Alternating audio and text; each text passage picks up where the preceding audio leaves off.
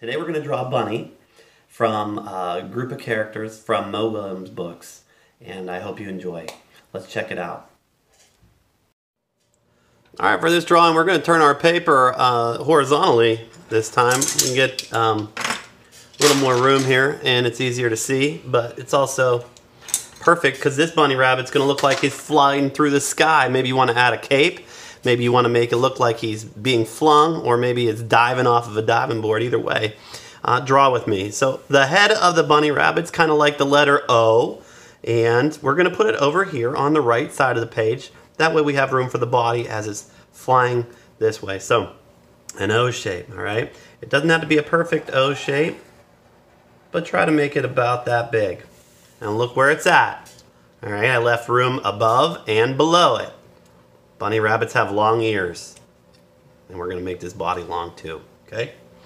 All right, the nose is also a letter O. Maybe we want to say it's turned sideways, right? We can put a little circle in here to leave white, and then we can color that in black. Also, we can draw a line going down, and notice how that line coming down is it's like a stuffed animal, right? But it's curving. You want it to curve and kind of follow the shape of the curve of the side of the O. And then it also looks like it has stitches here where it's been stitched. Up here in the top we got an eyeball. It's like a circle more than it's like an O. And then this eyeball over here, about the same size, and in the middle a nice black dot. We can make them a little bit bigger. That'd probably make it more appropriate. All right. Out of the top of the head, we're going to start with the right and then the left ear. So, coming up out of the head, we're going to come up, down, and back in. It's a little bit thicker out toward the end than it is down where it connects. Alright, next to that, we're going to make another ear, coming way out about the same distance, or a little longer. Remember, it's a little closer, and it's going to come out and down and then back in very similarly. So out, down, and back in. Good. All right. Here we have a couple details, some little lines in the head that come down. One here. One here. And now the body. All right. Body starts, I'd say, just a little below the nose, but right here. So we can put a little dot. You see how I put a little dot there? And then the other part of the body is going to come around and connect, and it connects here just to the left of the mouth. All right, so I'm going to bring it out. I would say probably only a little past the ears, really, for its behind. Okay, so this connecting to here is going to kind of come out and up and down. A wavy line, right? Curve around like a C.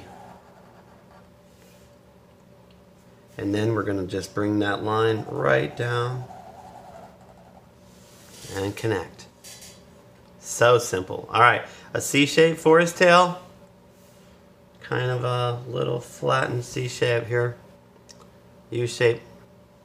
Then we have a wavy arm. So the wavy arm just kind of comes out and in. Maybe a little longer. Alright, and it's got floppy legs. Since he's flying through the air, we're going to make it kind of like, let's start here, right at the tail. Come up, around, and back down. One. And the other one's going to just come out a little bit below it.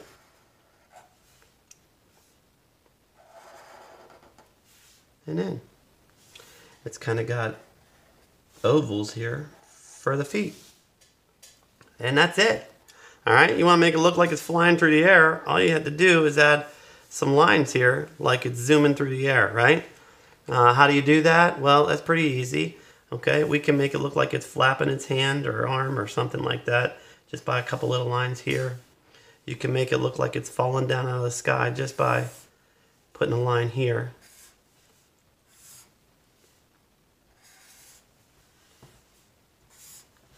There, now it looks like it's being thrown. Our bunny rabbits should be very easy to color. It's just 3 colors here for this. I might change up one more, maybe a lighter blue. I'd like to add a light, middle, and dark color when I'm coloring, so I have 2 yellows for this. The bunny rabbit's just a pale yellow color, and I just start filling it in. Try not to go over top of the Sharpie. If you did it in Sharpie, try not to cover it up with your colors.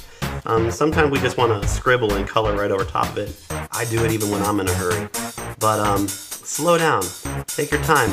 Remember, you don't want to see white spots in the paper. You want to fill those in nice and solid.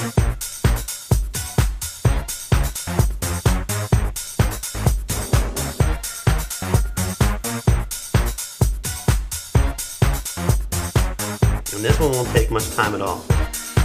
This is a perfect partner for the pigeon we drew in one of our other videos.